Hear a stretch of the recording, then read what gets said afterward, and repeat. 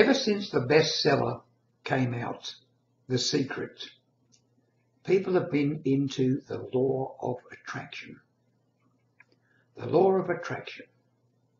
So many attempt to use it, and it doesn't seem to work. Why is that? Is it because the predominant thought behind the law of attraction for most people is wanting something? Wanting. And as we all know, what we give out, we get back. So we give out wanting, we want something, and the universe says yes and gives us more wanting. In other words, wanting something is not going to get you what you desire. So how can you get it? According to this man, Dr. Masaru Emoto, we are made, our physical bodies are made up mostly of water. And water registers our thoughts. If we think very pure thoughts, if that water within us is frozen down into crystals, then we evoke or mould into being beautiful crystals. This is what we've got inside. And if we have a lot of angst, anxiety, anger and hate inside, then the crystals come out, if frozen, deformed.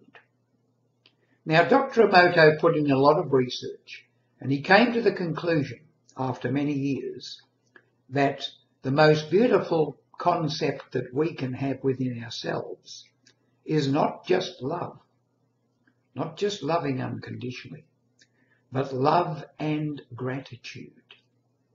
Gratitude, he feels, is even more important to us than love.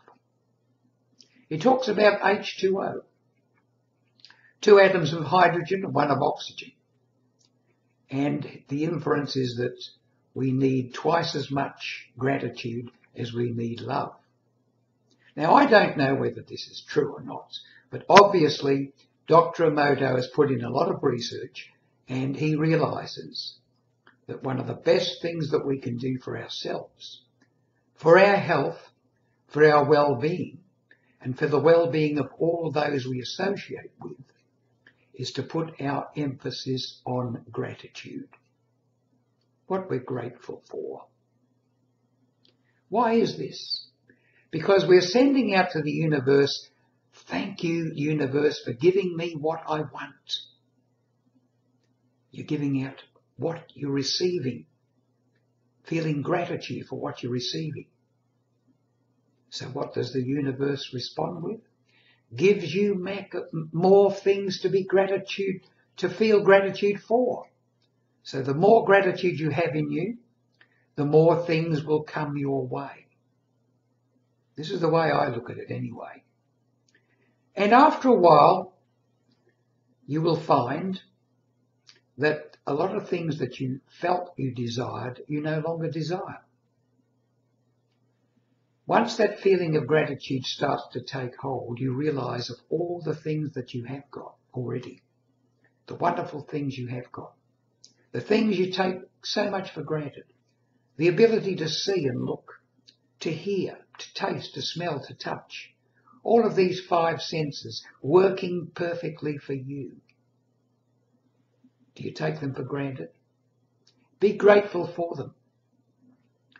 I found that starting a book, a gratitude book, and writing in a few things every day of what you're grateful for will make a big difference in your life, to your happiness, to your contentment, to your feelings of joy.